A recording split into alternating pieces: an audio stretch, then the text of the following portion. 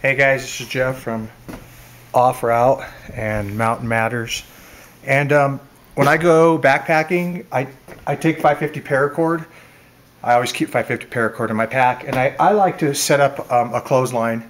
I have kids, and we'll hang socks over there, or my bandeau, or even a shirt if it gets wet. Well, the problem is I don't want to pack clothespins.